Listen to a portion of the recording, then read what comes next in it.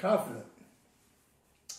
Confidence is a combination of self-respect and preparation. You're never going to be confident if you don't have any respect for yourself. Now, let me give you a short lesson on self-respect. Self-respect comes from never quitting. Preparation is a choice. Do you prepare? Little Ben Hooper was born at a time in Tennessee when if you didn't know who your mother was, you were ostracized. So little Ben Hooper stayed inside at recess and he ate his lunch alone. And he and his mother would go to the general store and you could hear the self-righteous ladies speaking in a whisper that you could only hear about a half a mile away. I wonder if he knows who his father is. I wonder if she knows who his father is.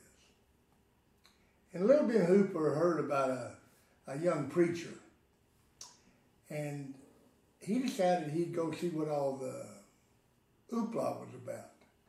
So he went to church, and this preacher was talking about things he had never heard before. It didn't matter where you've been. The only thing that mattered was where you're going. You decide what you're going to be and who you're going to be. It's up to you to decide what you're going to do and who you're going to be. And this church had a ritual that at the end of church, one of the deacons would pray, and the preacher would go to the back of the room and shake everybody's hand. Little Ben Hooper didn't want to be shaking hands with nobody. So he'd always sneak out before the prayer at the end. One Sunday, he wasn't paying close enough attention and the deacon was praying. And he was trying to slip out without shaking that young preacher's hand. And that young preacher grabbed him and said, "Whose child are you?" And everybody stopped. You could have heard a pin drop. And the preacher said, "Oh, I know whose child you are. The resemblance is remarkable. You are a child of God.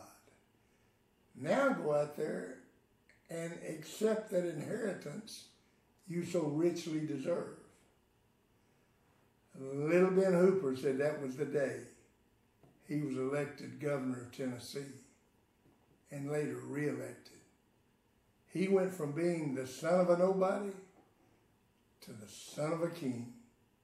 His self-respect went through the roof and he began preparing for success. Be the best you can be. And you do that by making this a great day.